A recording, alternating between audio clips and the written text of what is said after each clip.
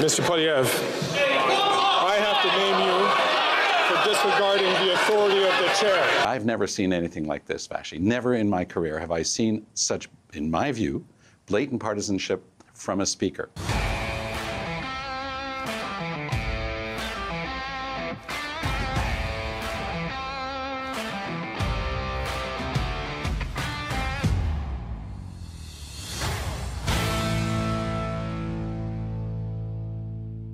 Welcome back to Northern Perspective, everyone. I'm Cypher. And I'm Fox.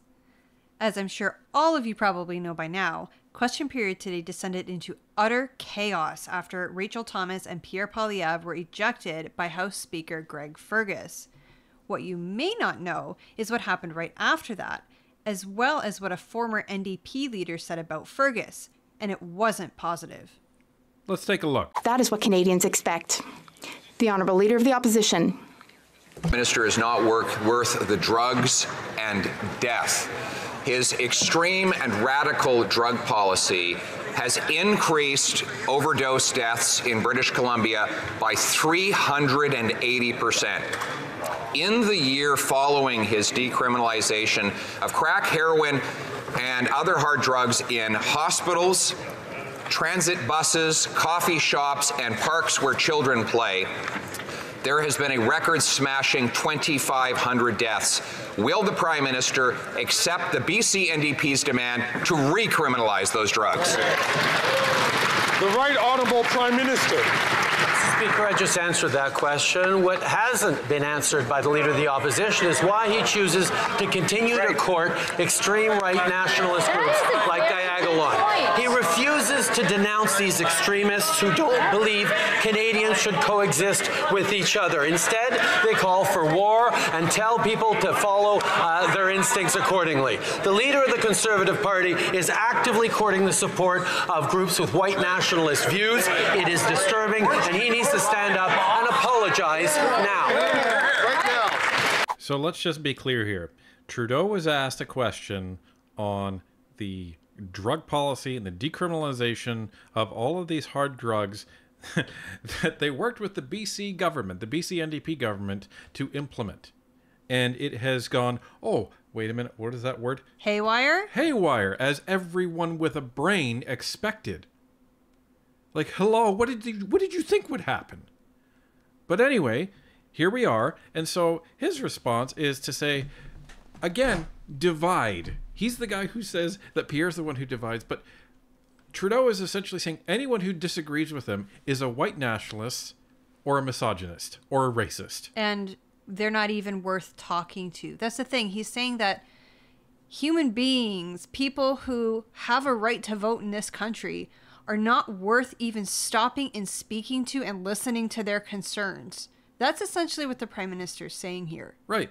So take from that what you will. Colleagues, so soon in question period, it is important that we try to control ourselves. I'll ask the Honourable Member from St. Albert, Edmonton, please, to allow members to ask the questions and members to respond.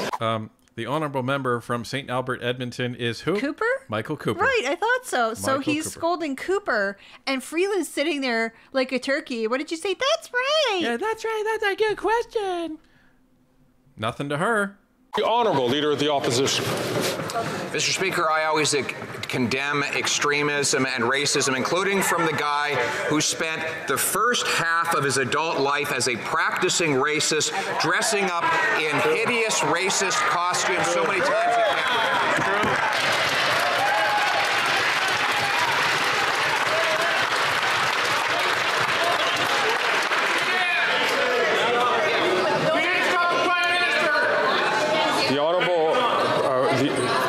The Honourable Member, Leader of the Opposition, knows that to make an accusation directly at the character of a single person is not appropriate. And I'm going to ask all members to control themselves.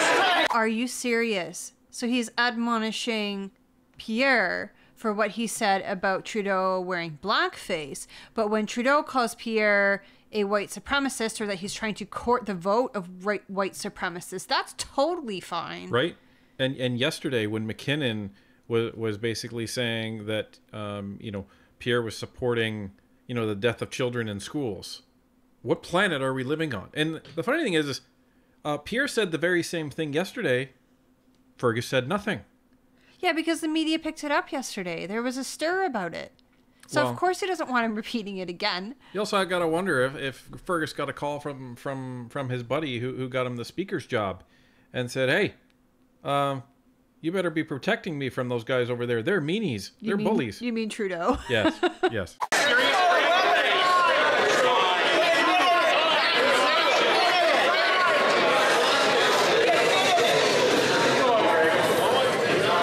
I'll ask the Honourable Leader of the Opposition to rephrase this question and to start from the top.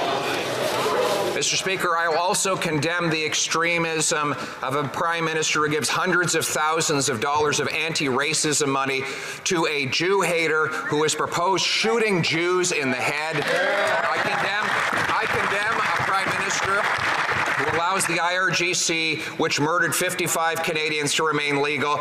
And I condemn a Prime Minister who allows open use of crack, heroin, meth, and weapons in hospital rooms that threaten nurses and on school buses next to children. Will the Prime Minister reverse his extremist policies and the death? I have a feeling that Fergus should have settled for the first answer. Yeah. Yeah. Made Trudeau look not as worse. bad at the first time. Yeah, it made him look even worse. Worse the second time, yeah. But this is the thing, and Pierre played that beautifully. Okay, fine.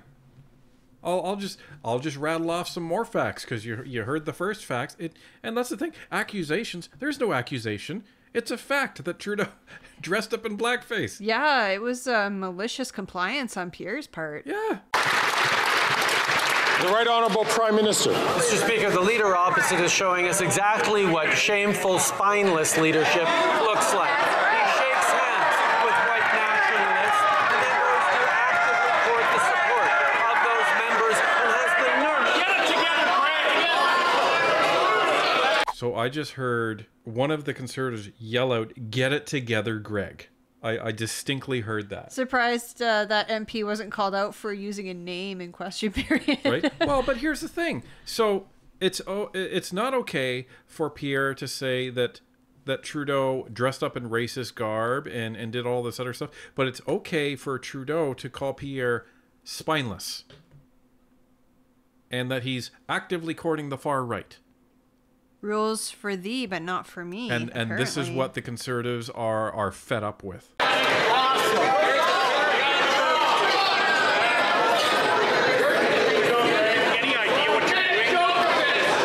I heard, Wow. Do you have any idea what you're, and then I couldn't hear. He said, do you have any idea what you're doing to Fergus?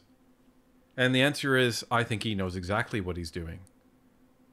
And this is what is pissing everybody off. Yeah, I don't think this is incompetence at this point anymore. No, and this is what Scheer had said before when they were calling on Speaker Fergus to resign. He said, "You've lost the confidence of the House." Well, this proves it. Right here. Look at everybody. Everybody's acting like a pack of rabid animals. Order.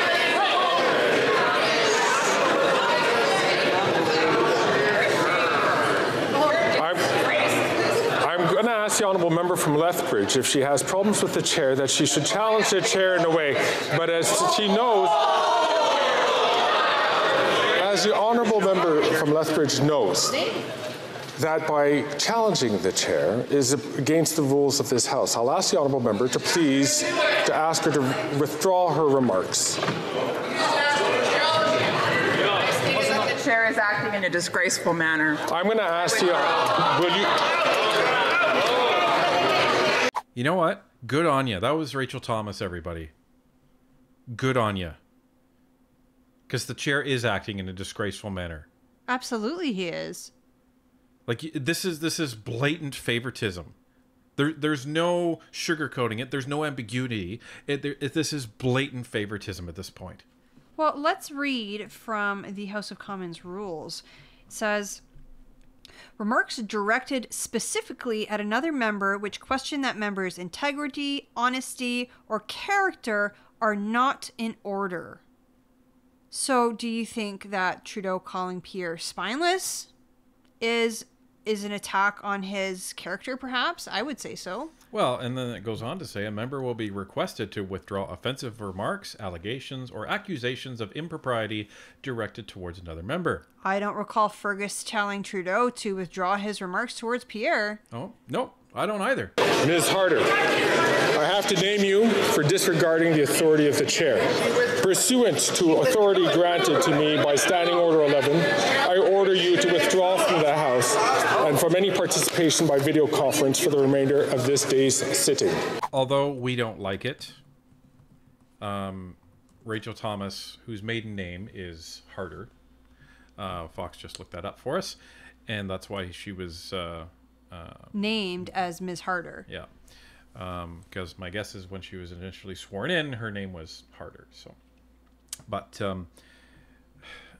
unfortunately, Fergus is correct in that you are not allowed to challenge the chair and say, you know, insult the chair. You're not allowed to do that.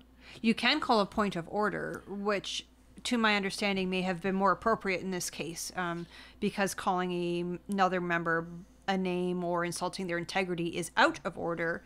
So by calling a point of order, you are challenging that. Right. But there definitely are situations where I would say you can do the wrong thing for the right reason. And I do think that this is one of those circumstances.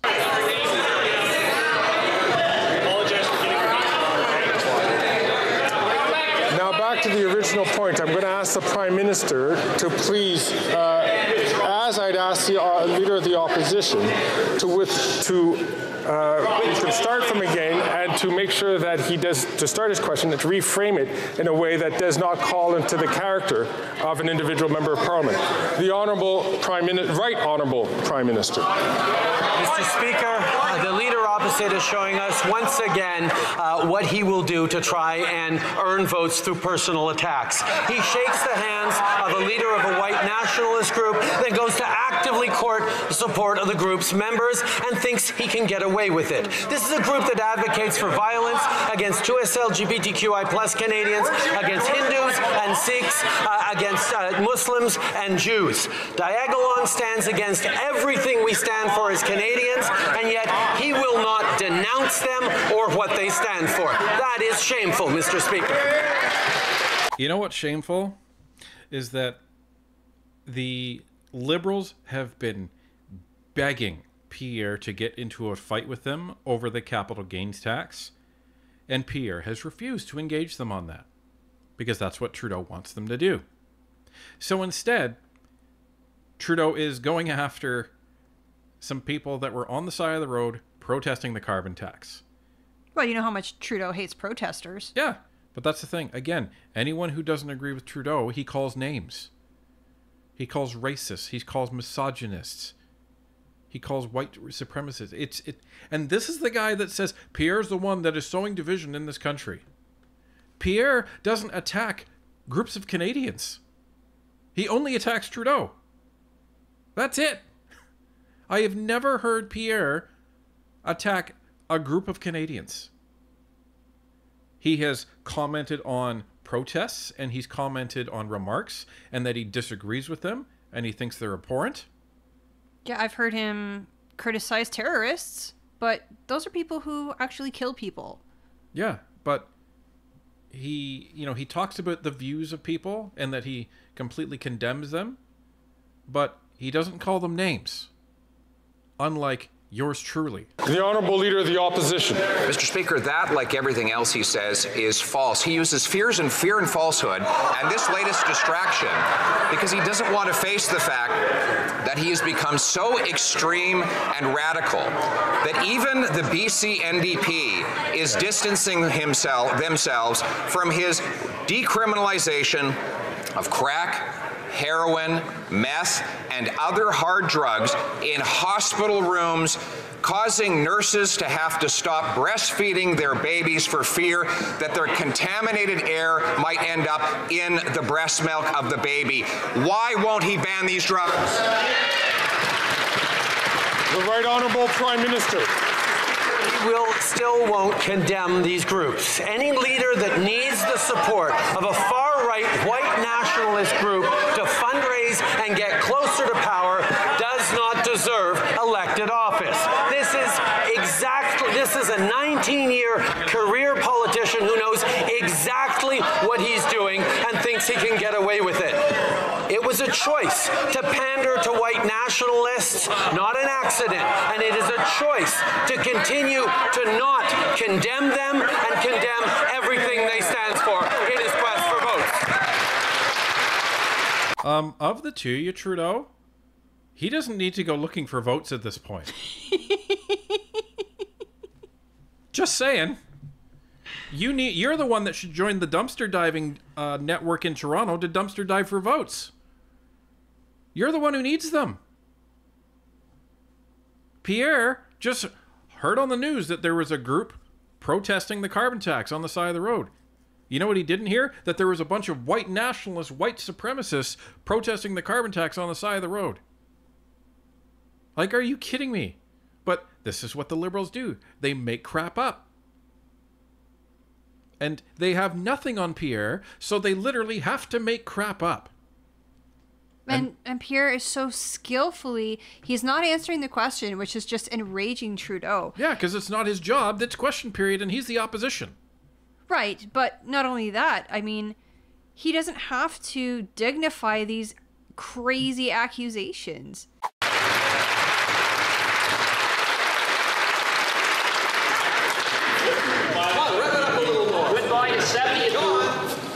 I'm going to ask the honourable member for the second time from St. Albert, Edmonton, to please withhold his comments until he has the floor.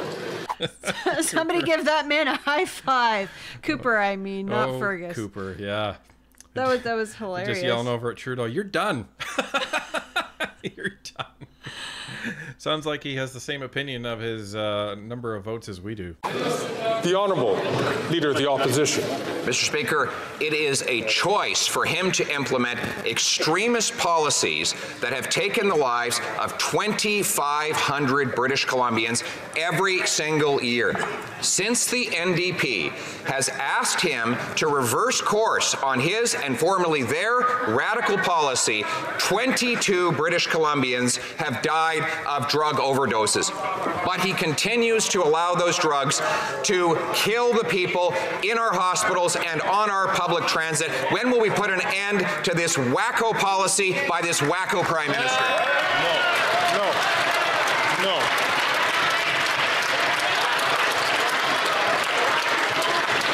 That is not there are a couple of things which are going on here today which is not acceptable. And I ask all members, please, to keep themselves, to control themselves. I'm going to ask two things. One, I'm going to ask the Honourable Leader of the Opposition to withdraw that term, which is not considered parliamentary. Mr. Speaker, I replace wacko with extremist. He is an The Honourable Member to please. I'm going to ask the Leader of the Opposition once again to just withdraw that comment. Extremist, what? He wants him to withdraw. Okay, so first he wanted to withdraw wacko. And then he's asking him to withdraw extremist. Let's see how this plays out. And I'll invite the Honourable Member.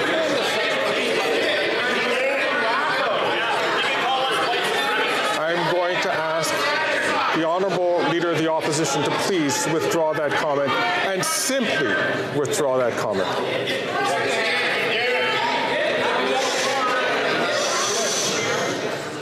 I'll replace it with radical Baptist policy. I am not asking to replace. I'm asking the Honourable Member to just simply withdraw.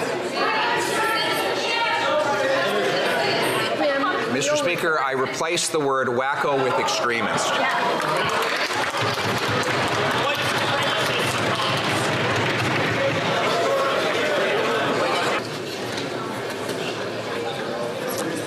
I'm going to ask the Honourable Leader of the Opposition one last time to please withdraw that comment and simply withdraw that comment.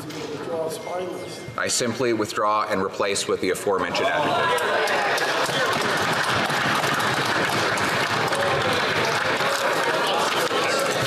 Mr. Polyev, I have to name you for disregarding the authority of the chair. Pursuant to the authority granted to me by Standing Order 11, I order you to withdraw from the House and from any participation by video conference for the remainder of this day's sitting.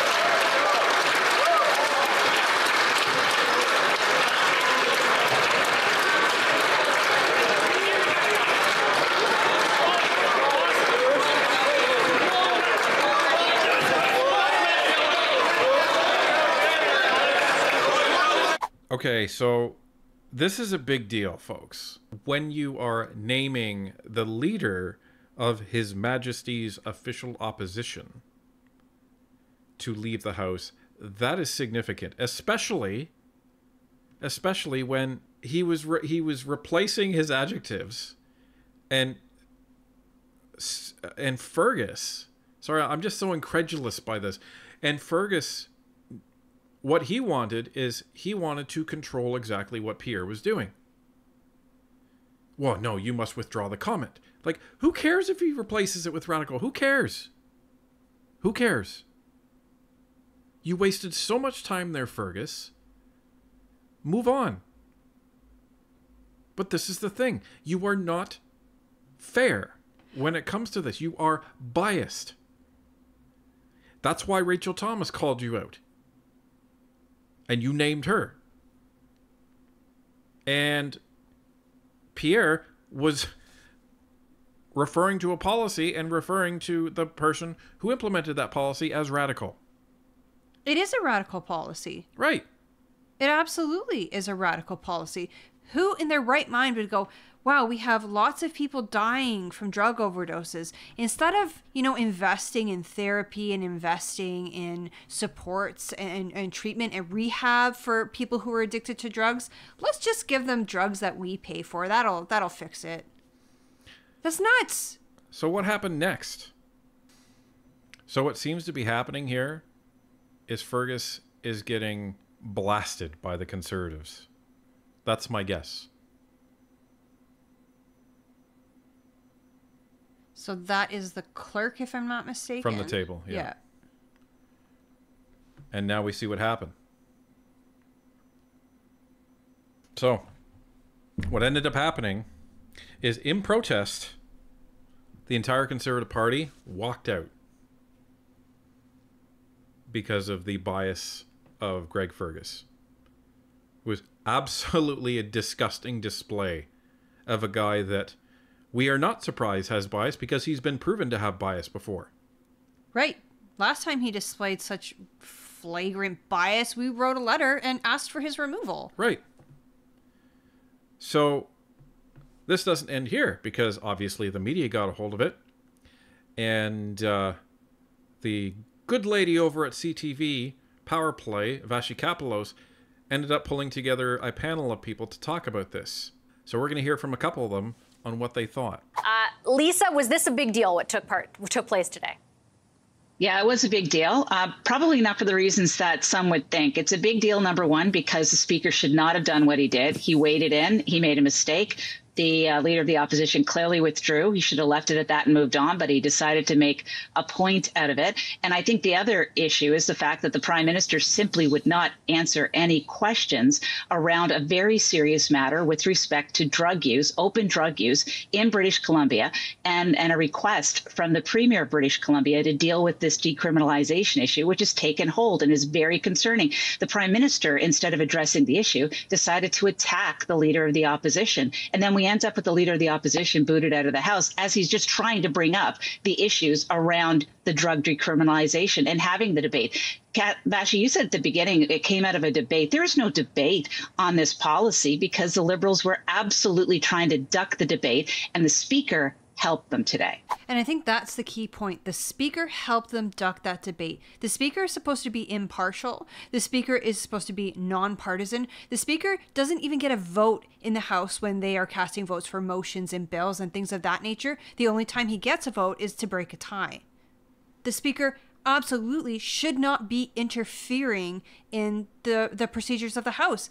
The speaker, think of him like a referee at a hockey game. He's not supposed to, pick up a stick and start playing. He's just supposed to make sure that the other players play fairly. Right. He's not supposed to put his hands on the scale of justice here. So, the fact that he has been so biased towards the conservative, it's not even a point of debate. It's blatant. And this lady was a former deputy conservative leader. So she understands what's going on, and she sees plainly what happened during question period. A couple of things out of that, Tom. First, it's true that there were direct questions asked of the Prime Minister on BC's ask essentially to recriminalize drugs in public spaces, and he did not answer them. He did first call he qualified the leadership of Pierre Poilievre as, quote, spineless.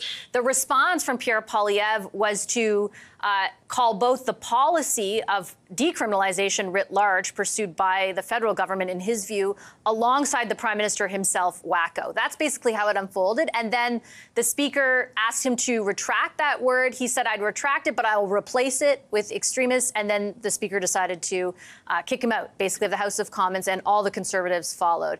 What is your interpretation of how big of a deal that is? I agree completely with what Lisa said at the beginning of her answer, that Pierre Poilievre simply offered up the exact wording that Greg Fergus had asked for. I simply withdraw.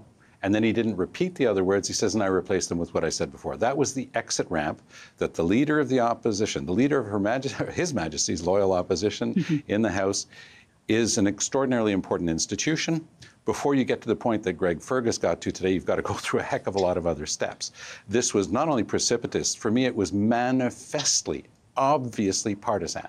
And I don't come at that lightly. I remember when Greg Fergus got caught making a very partisan video, I was one of the people who defended him. I've been a House leader in Ottawa. I was a deputy House leader both in power and in opposition in Quebec City, where it could be very rough and tumble. But I've never seen anything like this, Vashi. Never in my career have I seen such, in my view, blatant partisanship from a speaker. I think that he's disqualified himself from the position, and I am indeed one of the people who defended him.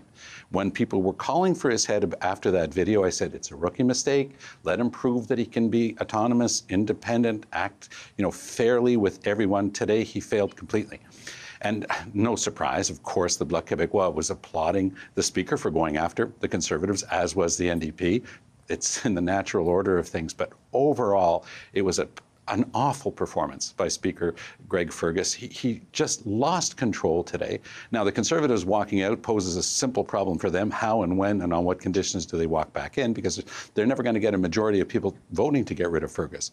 But Fergus should do the right thing and simply step down. He cannot, with any credibility, based on my many years' experience in both provincial legislature and in the House of Commons, he cannot continue to do that job credibly himself. He made a huge mistake. When Poilievre said, I simply withdraw, he should have ended it there. Instead, he went after the leader of the opposition. Unbelievable. Yeah. I've never seen anything like it. That's pretty powerful words coming from the former NDP leader, right? Who politically is much closer to the Liberals than he is to the Conservatives. And he is right, he was one of the people that was defending Fergus in the fall. For him to go from, no, this is just a rookie mistake, to this guy should absolutely resign after this. He's disqualified himself from the position. That's something. Like, that's what I pay attention to. That's extremely significant. Like, you listen to, the lady Lisa who was talking about, how Fergus was biased and going after the leader of the opposition. Yeah, you listen to that. She aligns to the Conservatives. But Mulcair doesn't, right? He doesn't. So for him to say that is very significant. But you know what? He's absolutely right. 100% in this. Now, he's right. The problem is the NDP and the Bloc, they're not going to team up on Fergus on this. But this is absolutely embarrassing. Well, I can't believe how little control he had over the House. Well, because nobody respects him, right? And that's the problem. And that's what Scheer was warning him. Well, because he doesn't deserve to sit in that chair. He's never done a job where he's had to be nonpartisan. He's never chaired a committee before. He's never been deputy speaker. He's never shown any interest in being the speaker. And then he just gets like thrown into this position. And he had, let's not forget, he did have an ethics violation before he even became speaker. Then he had that fiasco back in December where he wore his speaker robes to record a video for a partisan event. And everybody again was, oh, no, it's just a rookie mistake. He didn't know any better, blah, blah, blah. He's been in this role for, 5 months now? He should know better. And look what he did today. Yeah, it's absolutely disgusting. And he should resign. And I don't know. It's going to be interesting, folks, because things are heating up huge on this. Yeah, it was super spicy in the House today. Like I don't think I've ever seen it that bad. And Canada cannot go on like this. Like, we cannot continue if our elected officials are going to be at each other's throats like this. Right? So, and the problem is Trudeau's doing everything he can to get votes. But everything he tries, he ends up with a big fat zero. And Trudeau attacking Pierre today, the Conservatives won. They won because what it demonstrated is that the speaker is completely biased towards his party, which he's not allowed to be, but he demonstrated that clear as day today. And so now Trudeau and the Liberals have yet another scandal on their hands. So it's going to be very interesting to see how the rest of this week goes, as well as when we ever get to the budget vote. That's going to be interesting in itself. So buckle up, everybody. This is going to be a bumpy ride.